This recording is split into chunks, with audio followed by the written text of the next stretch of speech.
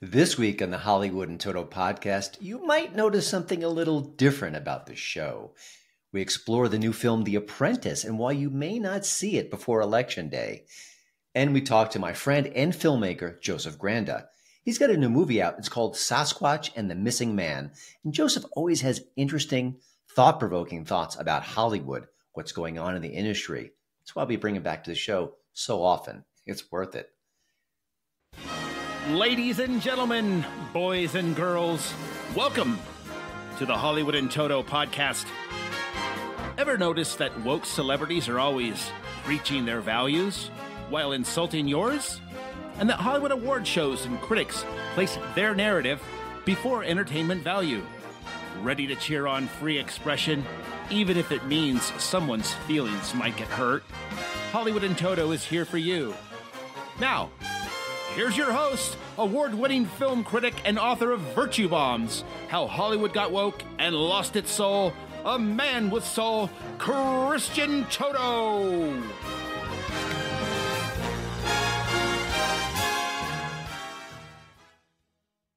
If you're listening, I hope you'll like and subscribe to the Hollywood in Toto podcast. If you're watching this on YouTube, again, hit that like button. It does matter. Every bit helps. You may have noticed something a little different about the show this week. Maybe not so for my audio listeners, but yeah, we've gone video. Finally. I've been talking about it for so long. I know my podcasting company has been very, very patient with this transition, but here we are at last, video and audio. And of course, if you're listening on audio, if you've been listening all along, thank you. I appreciate your loyalty. Not much will change in the audio format. There may be a reference or two of what's going on screen, but generally speaking, this will just help out people who want to see it in a different format. And about that, first of all, no one procrastinates like I do. No one. I am the king. I am the gold medal winner of procrastination. It is my worst feature as an entrepreneur, and not a good one, by the way. When you get those job interviews and you say, I work too much and I care too much about the projects I'm working on. No. Being a procrastinator is terrible. Trust me. I've learned through experience, but here we are at last. And thank you for your patience. If I've been teasing this all along, you've been waiting for this transition. Well, here we are.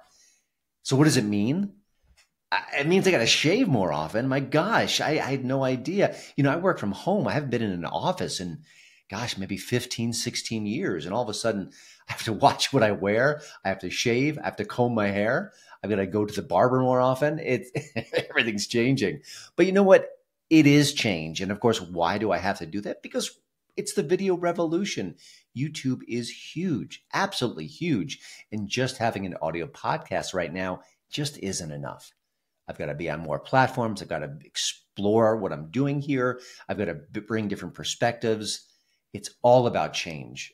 And that brings me to Hollywood because I don't think Hollywood's very good with change. And I don't blame them. Again, change is hard for me. It's hard for everyone. But if Hollywood doesn't change, they're in significant trouble. And listen, every other YouTuber is out there saying that Hollywood is woke and it's dying and it's suffering. And a lot of that is true. Absolutely true. I'm not going to argue with that. But also, Hollywood needs to change with the times. And are they doing that? I don't know. All I see are, this project is going to be rebooted and this classic movie is coming back in a brand new format. It's being reimagined. Oh my gosh. I think the epic example here is that Chris Hemsworth will now star in a movie that ties the Transformers series with the G.I. Joe series. Oh, great. Two flailing enterprises that people don't care about as much anymore. They're joining together. How exciting. No, it's not exciting. It's desperation. It's flop sweat time. Listen, I get it. Change is super hard. It's really exhausting, but Hollywood has to innovate moving forward. Now, one of the reasons why I say that is just personal experience. I may have said this before, but when I go to bed at night, I've got my tablet. I'm watching TV, quote unquote TV. How old school. Yeah, I'm showing my age just a bit. But what do I watch? Am I watching Netflix? Sometimes. Am I watching broadcast TV? Never. I just actually bought an indoor antenna just so I could watch some sporting events. That's it. I don't watch broadcast TV, hardly ever. So what am I watching? Well, I'm watching Critical Drinker. I'm watching Film Threat. They have video podcasts. They're entertaining, they're engaging, they're thoughtful, they're different. And the production values are often pretty darn good. I'm watching Sam the Cooking Guy, my favorite video chef. That's what Hollywood has to compete against. All these different platforms, all these different channels, these artists, they don't have $1 million budgets. They don't have huge stars. They are the stars. And yet they compete with the big boys and girls, the studios, the franchises, for our attention, for my attention, for your attention. And guess what? They're doing okay. They're getting eyeballs. Just look at the subscriber counts. Look at the number of views. It's stunning. I hear major players in the conservative space now, they just reference the Critical Drinker. He's part of their ecosystem. He's like their Siskel and Ebert. And again, I can't imagine what he puts into these shows.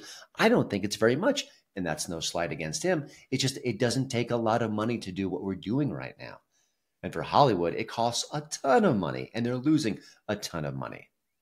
So here's my message to Hollywood. I could be snarky, I could be mean, and sometimes I will be. You know that. Change now. Innovate. Do something different. Try, fail, fall on your face. That's what the American dream is all about. If you don't do that, if you keep bringing out sequels and reimaginings and all this nonsense, it's not going to work. You're going to be in trouble. And tomorrow will not be bright at all. It's what I'm doing here. I'm trying something new. I'm innovating. I'm putting my neck out with this video channel. And yeah, I wish I were 30 years old, but I'm not. But you know what? I'm going to go with it. I'm going to try. I'm going to stick my neck out. And I hope you'll join me.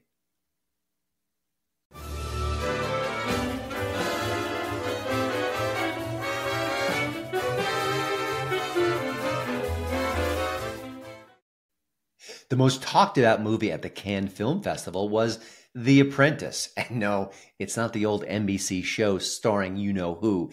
It's a movie about you-know-who, looking at his early days, the 1980s, and how he became an apprentice to Roy Cohn, a pretty despicable figure in legal circles.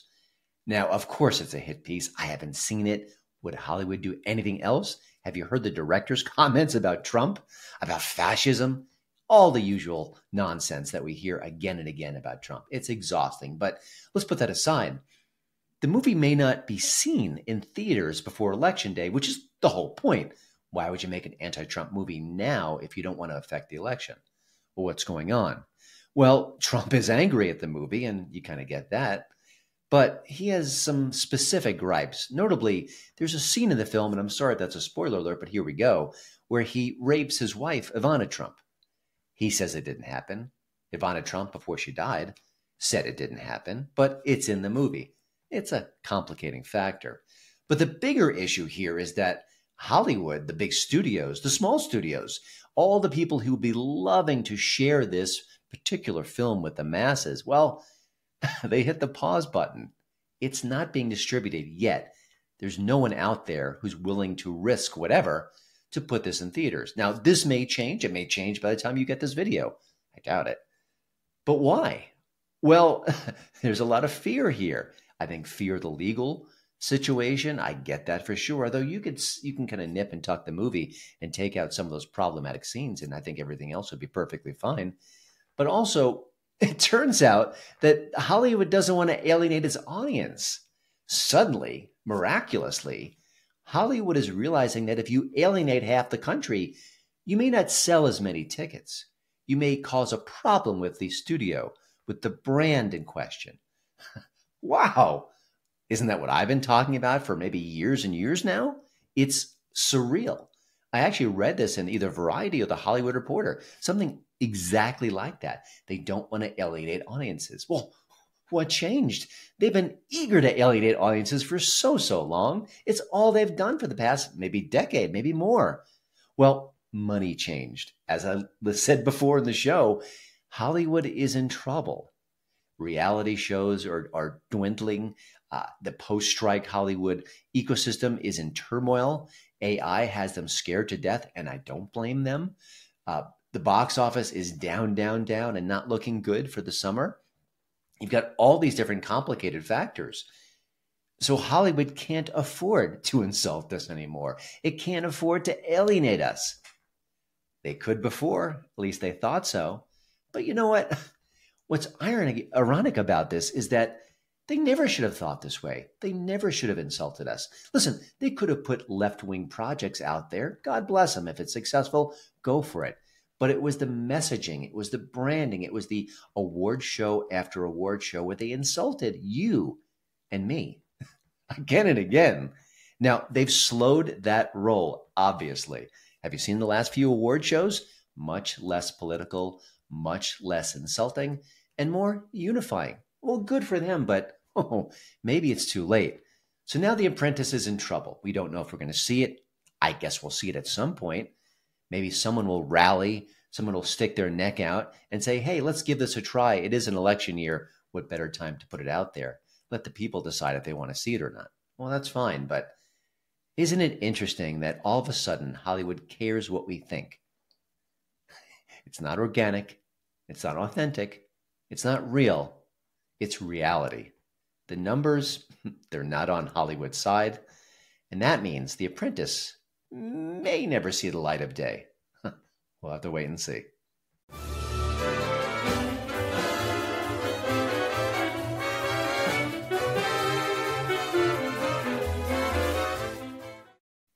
There's a few good reasons why Joseph Granda is back on the show.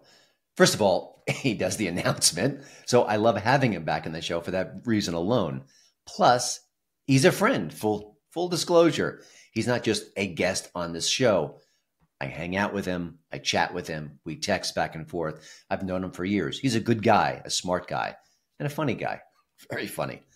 Also, he's an interesting person. He was in the belly of the beast. He was a Hollywood actor in the 90s. He wasn't super successful, but he was a working actor. And then he got burned out and he left and he thought, well, that part of my life is over. I'll move to Colorado. I'll start a family. I'll try something new. But, you know, he's an artist at his heart and he couldn't let go. And good for that. A couple of years ago, he made a film called The Healing Garden. It was a faith-based movie, but it had a bit of an edge to it, a little dirt underneath the surface. I liked it. I think you will too. Check it out. It's on a lot of the different streaming platforms. Now, he's back behind the camera. He's working on The Sasquatchologist, which will be coming in the few months. It's a really interesting story. I don't want to give too much away about it, but I have seen a rough cut and a not so rough cut, and it's quite good. But right now, let's talk about his current project. It's called Sasquatch and the Missing Man. It's a documentary that talks to several people who have seen the big guy up close. Believe it? Don't believe it? Well, their stories are fascinating, and it's almost a subculture of people who have seen something that no one else believes. How do they cling to those beliefs? Why do they cling to those beliefs? What about their memories? How do they process what they've seen? It's all fascinating. Works on many different levels. I think if you're a Sasquatch buff, you'll enjoy it. If you're not, I think you'll be intrigued as well. You'll also love what Joseph has to say about Hollywood and the bigger picture here. Again, he's someone who's been in the industry. He's watched it as it's grown, as it's shrunk, as it's changed. I think it has to change some more, as I said earlier in the show. Let's hear what Joseph has to say about his new film, his upcoming project, and Hollywood in toto. It was terrible. I'm sorry. Well, as Alyssa Milano says, sorry, not sorry. Here's Joseph. Well, Joseph, thanks for joining the show in our new video format. And you and I have known each other for a while, no secret there. But you've been busy. You had a traditional Hollywood career. You've segued into the independent realm in more ways than one. But you have a new film, Sasquatch and the Missing Man. Talk about that, the origin of it. And I know Sasquatch, Bigfoot, has a strong appeal for you as a creator. So we'll maybe kind of start with the film and segue into that a little bit. Yeah, well, you know, Sasquatch and the Missing Man is one of three documentary style films that I did with Tony Merkel of the Confessionals podcast and Merkel Media. And what I've done for them is I've come in as a producer on those movies. Mm-hmm. And I think there's a real future in this. Is we've taken some of their best podcast episodes and gone out and turned those into documentary films based on the person telling their, paranormal story. I think there's a real future in that, in pod filming, as I'm calling it, because you need to continue to evolve your podcast into wider audiences and visual formats. And so I'm also in talks with working with some other big podcasters to do that with them too, because it can be done relatively inexpensive, and all the movies, the way we roll them out, all the films, well, the two that I've released with them that were documentaries, have both made their money back and then some. In fact, the last one that we did, Sasquatch and the Missing Man, made half of its budget back on the night of the premiere, the VIP premiere, through moment.co, which is a company owned by Patreon. Gotcha. Well, that's more than Furiosa can say, because they're not making their money back. Oh, really? Unless it has legs. But it's funny. I've seen the film, and one of the things that struck me is, listen, you can enjoy it on a certain level, but it's also a character study of these people who have views that are not embraced by the mainstream, or they've lived through something extraordinary. And I found that as fascinating as the sort of the themes of the film itself. As a storyteller, what's your take on that part of the film? I didn't see Furiosa yet, but I saw the trailers. It looks like they're using a lot of CGI, which they didn't in the last one.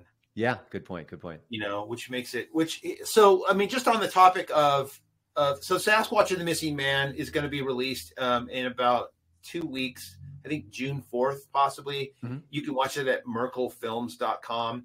And what it was is so there's a guy named Wes Germer who has the largest Sasquatch podcast in the world. He's got hundreds of thousands of downloads every week. Mm-hmm. And so we went and retold his story out in the middle of nowhere. And we spent 2 nights out in the middle of nowhere. And listen, I'm not a real believer in it, and other than its lore and its legend. Mm-hmm. But I had some unexplainable experiences that you can see on the film. And we found a car there, abandoned car that we reported. And, a year later, as we're about to release this film, the sheriff department got a hold of us and said they found a skull and remains of a man. And we're still waiting for the DNA test. But they suspect that it's this guy, even though they had gone out searching for him a week after we reported it. Mm-hmm. In like a 5-mile radius, didn't find anything. A mountain biker found this body. So hence Sasquatch and the Missing Man. But, then after that, I went and I wrote, directed, and starred in this film called The Sasquologist. And one of the things that I wanted to do, mentioning the overuse of CGI, is I really wanted to get back to the roots of the 1990s independent film spirit and making. And so I used a very small crew. Mm-hmm. In the effects. We didn't use any effects unless it could be used in the 1990s. So it really kind of, and I know you've seen the film, it has that feel of a real independent feel to it. Yeah, it has a one person wrote this story feel, which I love. And by the way, even though it has a 90s sensibility, I think aesthetically it feels like a movie that was made now, because it doesn't look cheap. It doesn't look like an independent movie with all the rough edges around it. It looks good, which is obviously a testament. Yeah, no, I mean, we used all the modern technology when it comes to film and sound, but when it came to like portals lighting up or Bigfoot eyes that are red, we used practical devices rather than plugins for. I think that lends to a certain charm that I wanted the movie to have. Yeah. You mentioned before that you're making your money back on these projects, which sounds simple, but Hollywood doesn't seem to be able to get that message.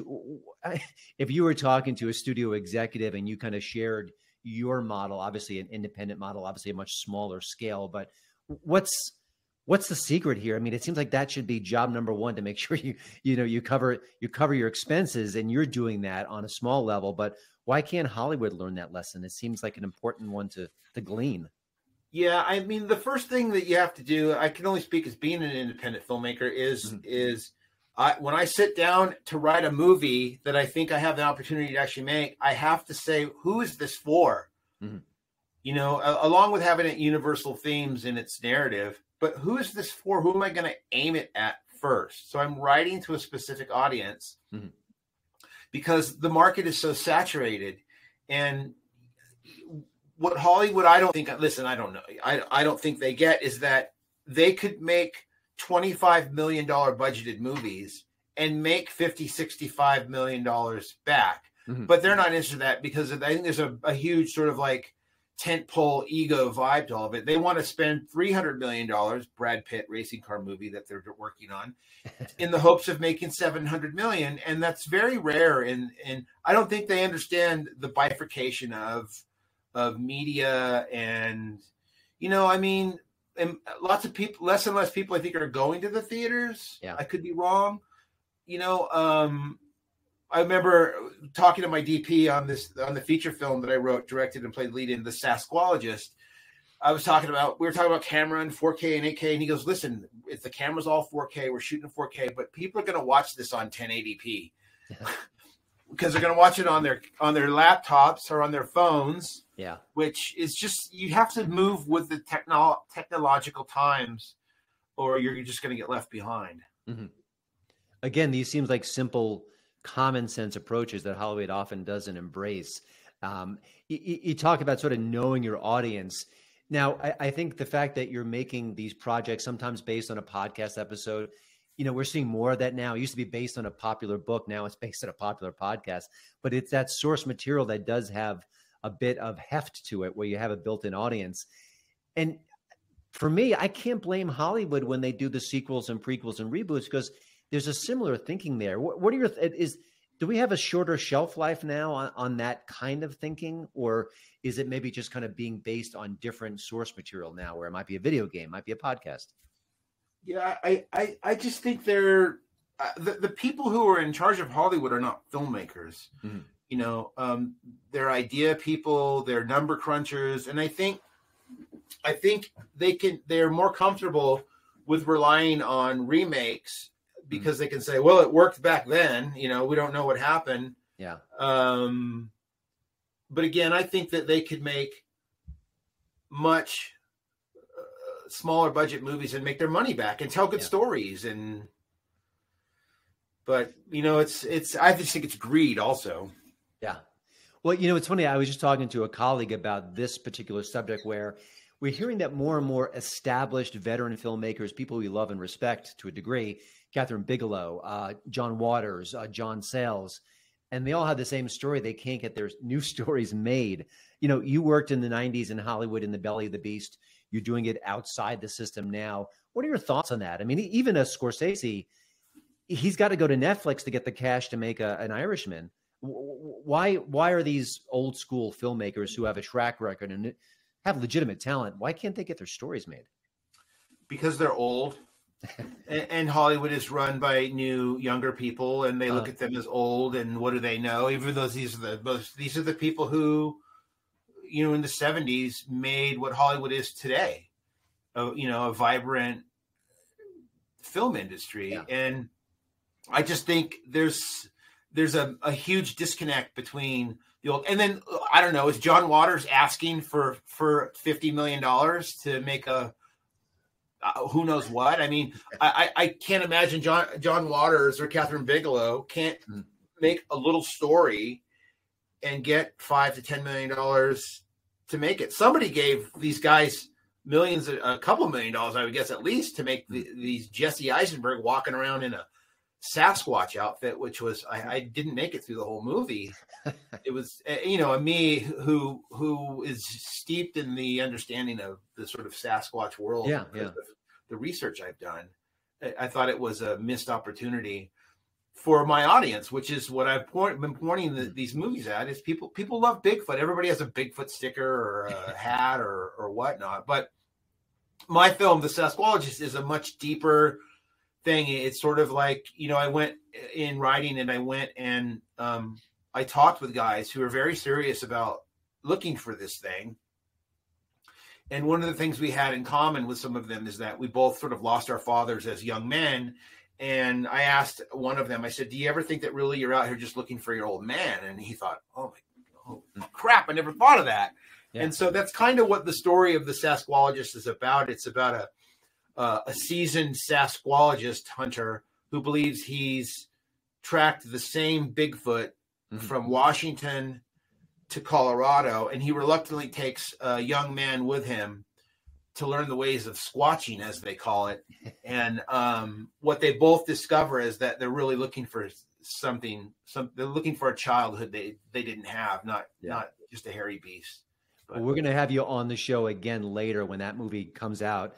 I can't wait. I've seen a couple of rough and a pretty fine cut. I can't wait to talk more about it, but I want to do that closer to the release date. But Joseph, before we let you go, you have such a unique perspective on Hollywood.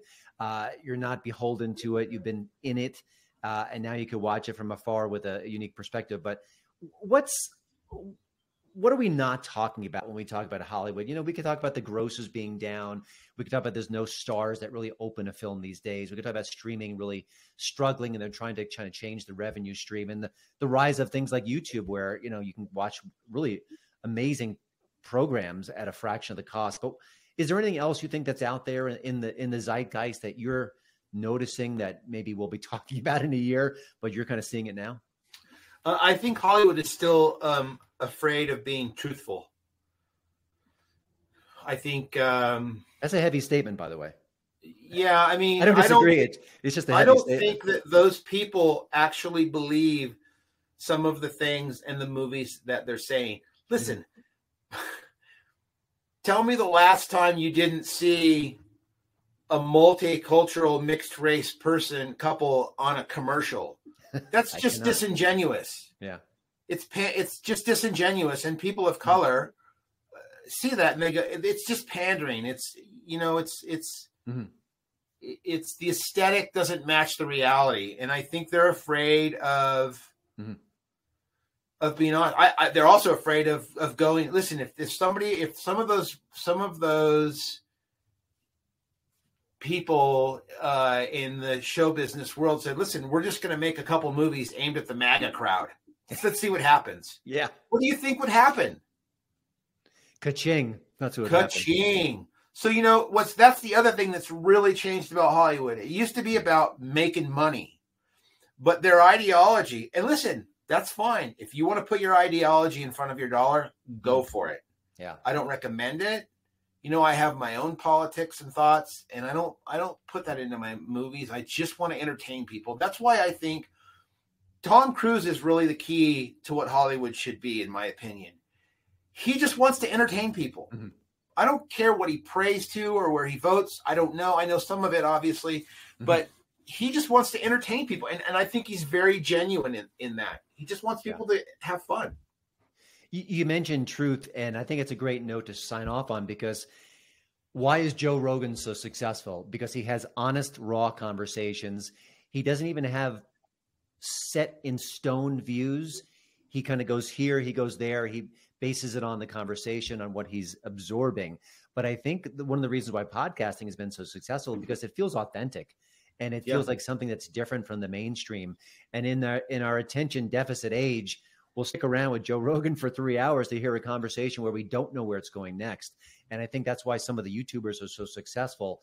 The Critical Drinker, for one example. And but when we have storytellers like you who are doing things that are authentic and real and genuine, and on a smaller scale, but knowing their audience as well, I think they may connect. And I can't wait to talk more about the Sasquatchologist. But for now, it's Sasquatch and the Missing Man is available. You said June 4th, I believe. Yeah, I think it's going to release June 4th at merkelfilms.com. Excellent. You can go and see a trailer there right now for it. And if you want to see my stuff, you can go to josephgranda.com, josephgranda.com. And actually, there's a film there that I did for a Bitcoin company out of New York City, about a little town in Texas. It's free. You can click it on. It's called The Big Empty. Mm-hmm. And if you don't know much about Bitcoin, you'll learn about it, and you'll actually see what the inside of a Bitcoin mining plant looks like. It's pretty incredible. Yeah.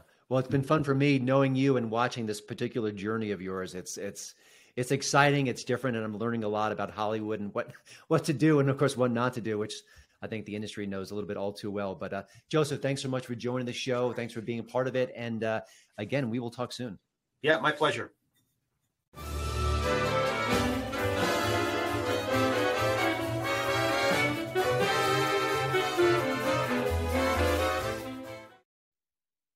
That's it for the show this week. Thank you to Radio America having me as part of their great podcast lineup.